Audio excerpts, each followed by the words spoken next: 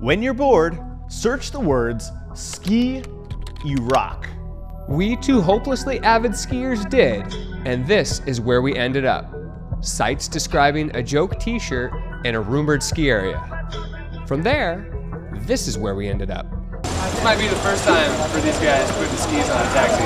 Let's hope it's not the last. In the city of Dohuk, we asked where we might find a ski area, or at the very least, snow. Okay. Osman. All right. We're on the right track. Step by step, man. We hired a private car to drive us into the far northern mountains. We were told that if we couldn't find a place to ski there, then we weren't going to find it anywhere.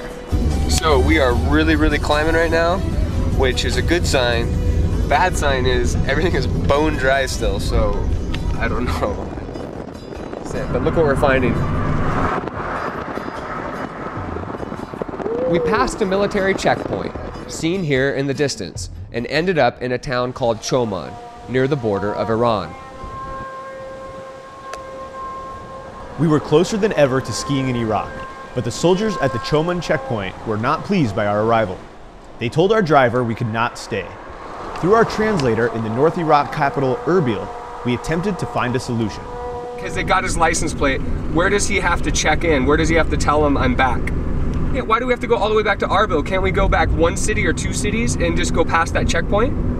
This is really frustrating though, because now they're saying we can't stay here because we have to check in at Erbil. Yeah, you have to check in at Erbil tonight because we have to get a permission or something like that, and come on. Finally, we agreed with the guards to leave before nightfall, which didn't give us much time. And then we got more bad news.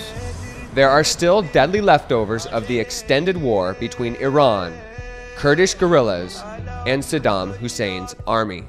Essentially, they put landmines up in these mountains too and stuff, so surprising thing to have to deal with. Al-Kham. Al-Kham is landmine. Came to a crossroads. We don't know whether to go this way or this way. We don't have too much time. Come across some guys doing some mine work. Al-Kham. You can see they've got their mine gear and trying to do some demining. And I guess we asked them for snow and they said, keep going. Our fearless driver, yeah. Amazing. Bosham. No mines. No mines, except why did they have a bunch of mine equipment there? Holy crap. Okay, this is the craziest road I've ever been on. What do you think? Crazy? It's so scary. Oh man, it is so scary. Wow.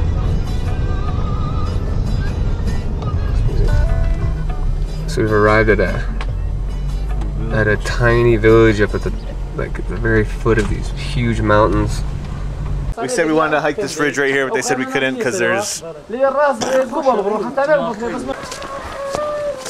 Did you ask him if it's safe in the whole valley or is it only safe on the road? I need to be a little bit more specific than that because when you say other side, there's the other side of a mountain. So could you just ask him to say, is it only the road or would it be safe to continue and then get to the snow and climb up? Did they say anything like that? Could you ask him? One sec. They were just saying on the road. Yeah, I'm just checking to see. Well, I mean, it's confusing because he says it's on the other side. What does other side mean? You know, I want to try to find as much specifics as possible. This is, yeah? Okay. Hey, what's up? Okay. Uh-oh. Ah, it's cut. It cut off. Lost signal. Our driver refused to continue, so we were on our own.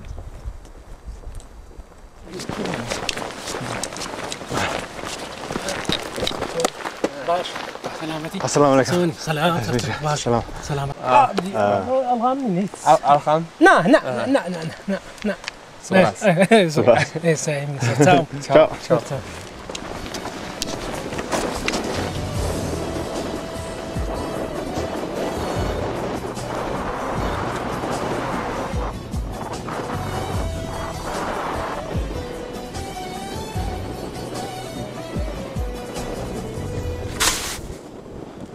We're not quite on the top of a peak right now, but I can't believe it. I can't believe it, man. We've done some stupid stuff in order to get here. But I mean, come on guys, ski Iraq. Can you believe it? That is awesome.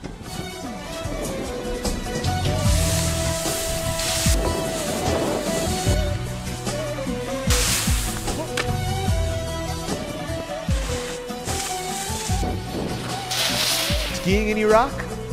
Check.